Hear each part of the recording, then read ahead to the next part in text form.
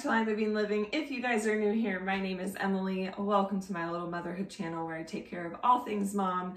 Today's video is actually starting after I filmed another video. So I was like reviewing a hand blender that's 3-in-1, and I figured, you know what, if I'm reviewing this anyways, let's go ahead and make an elaborate breakfast. I still have some things I need to film for footage for this review video, so I thought I'd bring you guys along with me. For breakfast this morning, we are going to be making pancake muffins because I found that is the best way to make a bunch of pancakes all at once, and then it's great for the little ones.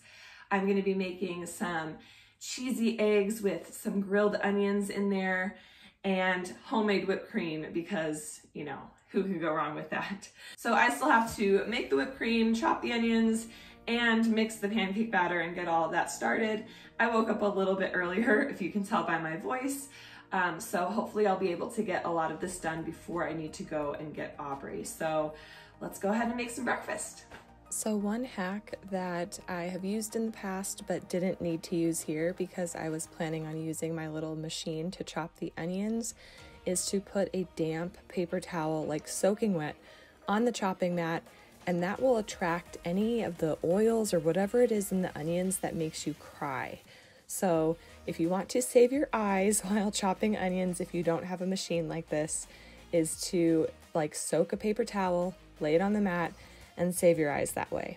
Next up, I made this homemade whipping cream. It was a recipe that I got from my friend Casey when we were out in Texas. It is so delicious. My whole family loves it. We love it on our pancakes, but I especially love adding it on top of some hot cocoa, which I don't have very often. I actually don't really prefer hot drinks, but when I have hot cocoa, putting this nice cold whipped cream on top just is the icing on the cake. It makes it so yummy, and I actually made some later on, and Aubrey was stealing it from me. So there you go.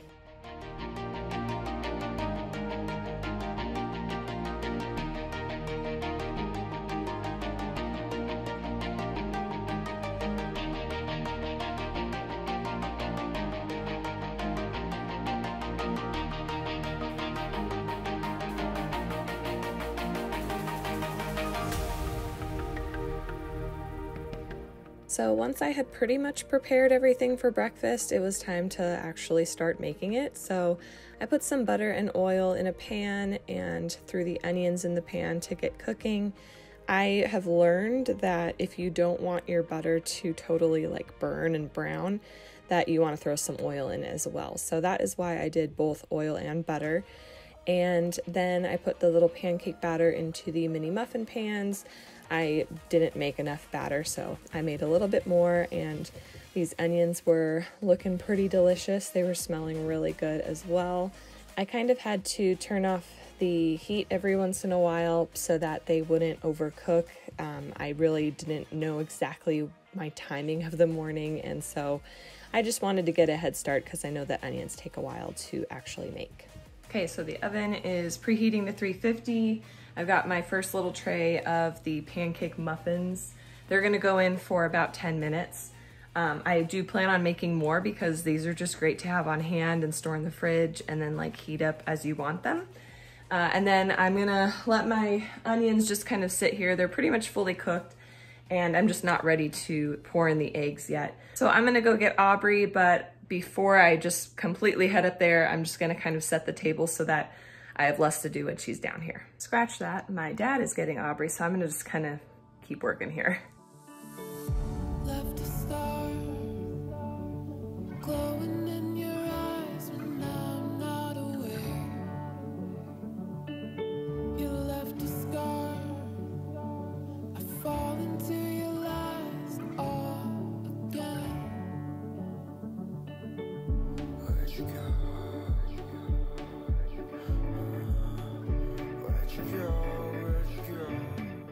So these eggs I actually beat up the day before and just stored it in the fridge. So that is one way to save some extra time in the morning. If you don't want to have to crack a bunch of eggs and deal with that, you can actually get it done the night before, and it makes life a whole lot easier in the mornings.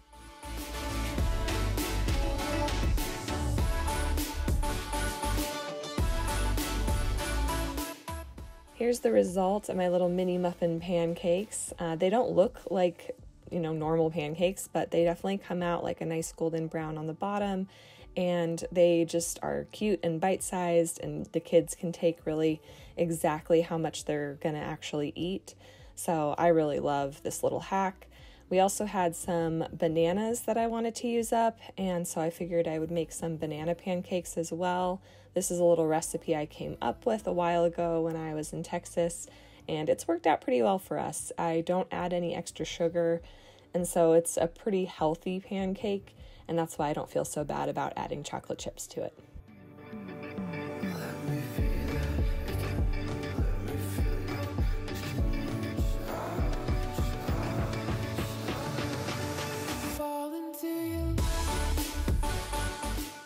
And here is my prepared meal for the morning. It was super delicious.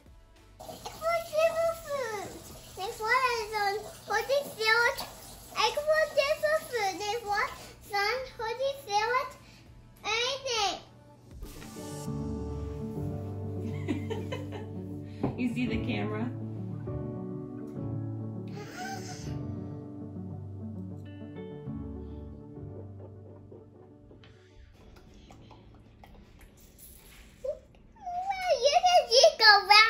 Mommy. Yes or no? Yes or no, Mommy? Yes. Okay, you can drink it. It's your turn. It's my turn? Mommy, this is better. This is good. Okay. So which one can I drink from? I'm going to do for this one first. Okay, Mommy? Okay. Mix.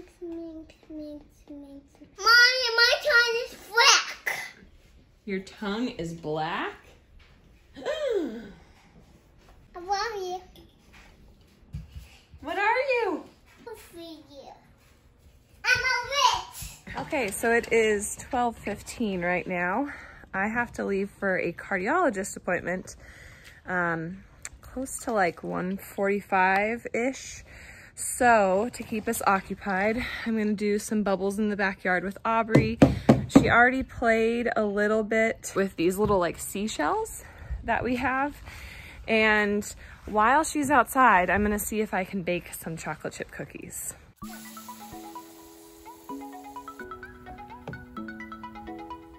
You like your bubbles?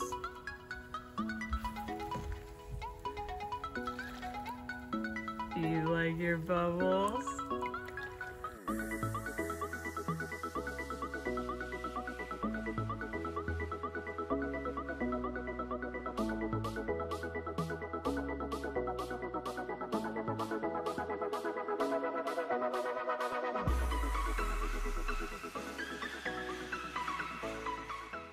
Okay, so sorry about the dishwasher in the background, but I'm just going to be doing the recipe here on the back of the chocolate chips from Costco, and I'm going to be doing a double batch. So my plan is to do a double batch and then freeze a bunch, and then maybe we'll have some left over for Christmas time. Most likely though, we'll sneak into them and eat them before Christmas, but the idea is that if you make a bunch when you're already planning on making some, then you can freeze them and use them for a lot later. I'm also gonna be trying out the silicone baking mat that I got a while ago, just to see if it's better than parchment paper, but I've had a request to do like baking essentials, like a video on the must-haves for the kitchen for baking or cooking, and I think I'm gonna do that. Unfortunately, all of my stuff is packed away in storage, but I still think that I might be able to film it here. So I'll do a video on that coming up soon. Let me know what you guys are excited about, and let me know maybe some of your baking essentials, and I'll make sure that they like match up with my list, or I'll make sure to like honorable mention them as something that you guys find essential. But without further ado, let's get baking.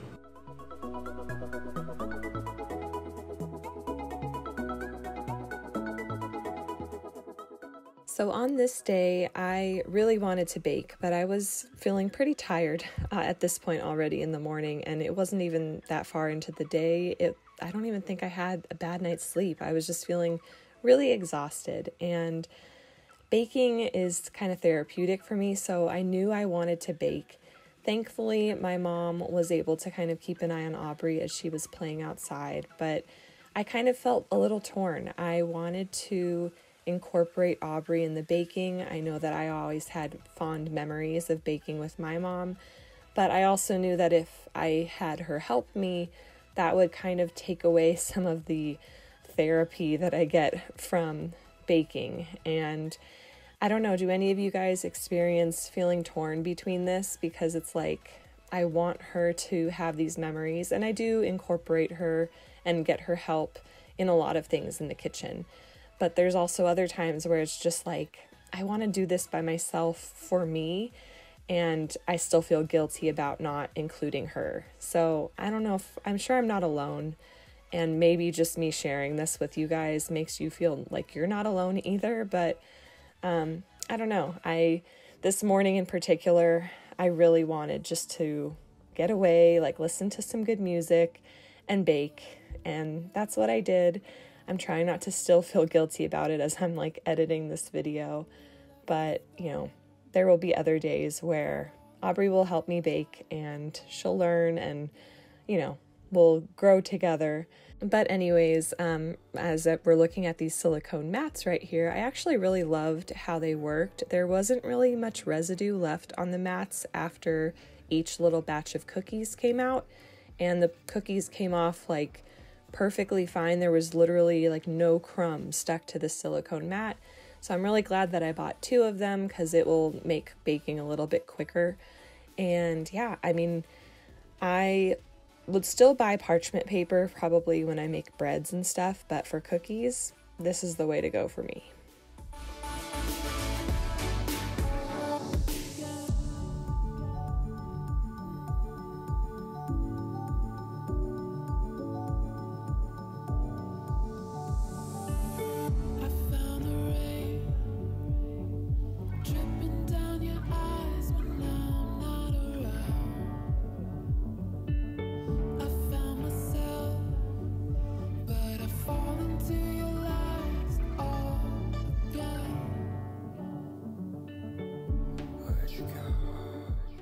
So I was able to get a total of 4 trays baked, but there is still plenty of dough. I'm actually using what looks like a hair bag. What's hair something? They're from Dollar Tree, and I kind of broke this one because this bowl's just a little tad too big. But I'm gonna go ahead and cover that up, maybe bake some more tonight. And then what I might also do is just scoop out like cookie scoop size bits of dough in a container and then just freeze that. And I think that will actually be better for my family and for me, because I am one to like go in the freezer, take out a cookie or 2, and let it defrost and then enjoy it for dessert. And when they're already baked, then you go in at like Christmas time and you're like, oh, I'm ready to have my cookies. And you're like, there's only 2 left. So if I do it this way and I bake like a little bit more, maybe half of the remaining dough and then freeze the rest, I think that will be the best option for us. And then we can like have fresh baked cookies whenever we want. But this is pretty much all done. I'm gonna let these cookies cool. I have to head out to my cardiologist appointment. My mom was playing with Aubrey outside. She got some footage, so I'll show you that here. And then I will update you guys about my appointment. Say goodbye. Bye, Mommy. I love you. I'll give you a big hug. Okay. I love you, sweetie. Mommy, help me make what? Yeah, doctor's gonna give a shot and you will be all better. Okay. I love you. He's gonna get a shot to his head and here I just lost. Okay. I'll be safe. All right, bye, Aubrey. Not told you that it was start reading. Okay. And then the dog will be really mad. Okay, I won't touch it, and the doctor won't be mad at me, right? Okay, guys, I just got done with my appointment, and that had to have been one of the most, I don't know, confusing kind of appointments ever. Not just for me, but also for my doctor, because we were looking over the like records from my previous cardiologist, And just like the way that like everything gets transferred over, it was either like repetitive or we couldn't find some of the results that my cardiologist now needs. But in there it said that I did not have peripartum cardiomyopathy, but I remember my doctor saying that I did back in El Paso when we were stationed in Texas. And so I'm just like, did I have this problem? Did I not have it? Like, obviously I had symptoms that were resolved with certain medications. If you guys watched like some of my previous videos, you saw like my really swollen legs and all that stuff.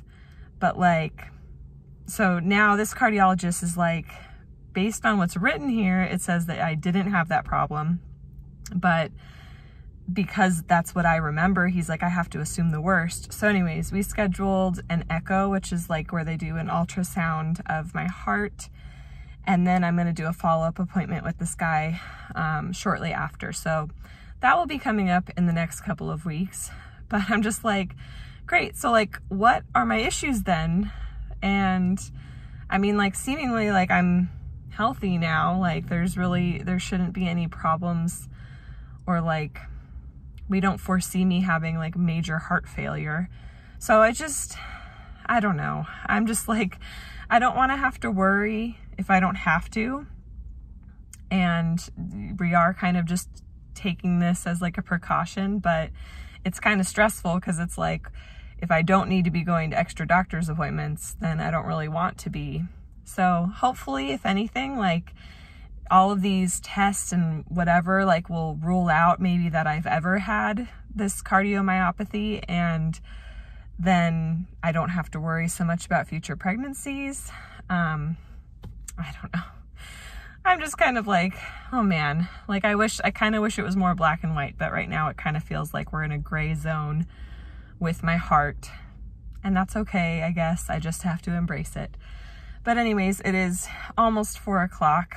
I am going to head home, probably hit a bunch of traffic, and by the time I get there, we're gonna leave for dinner. So I'll try to show you guys some clips.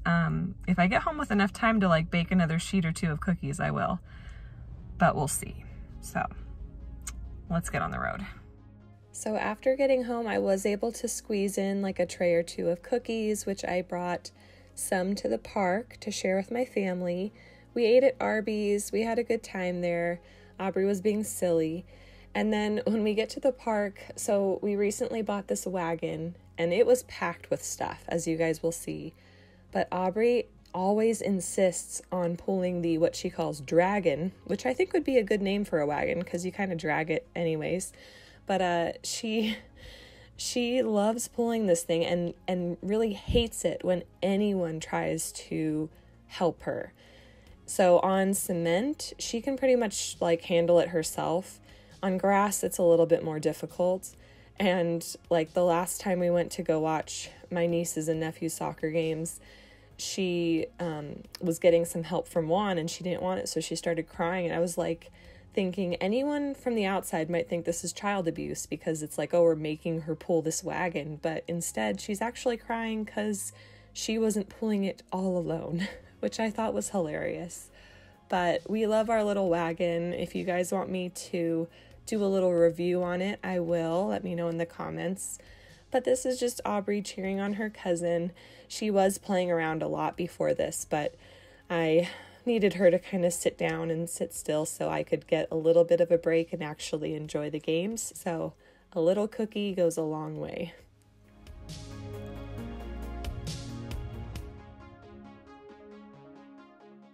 Okay, we are finally home. To be honest, I was exhausted this morning before I even left for my doctor's appointment, so I am like beyond exhausted now.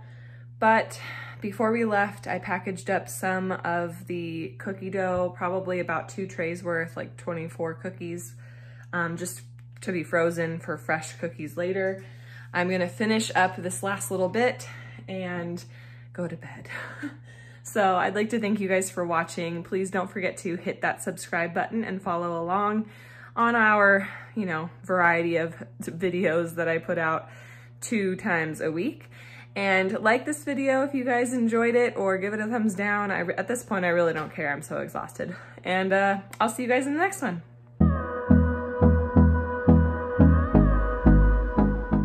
Woohoo! You've made it to the end of the video.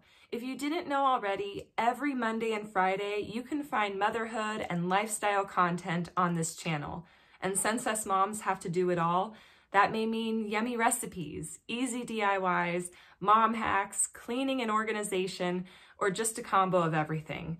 Please know that you are loved and you are made for greatness, and I will catch you in the next one.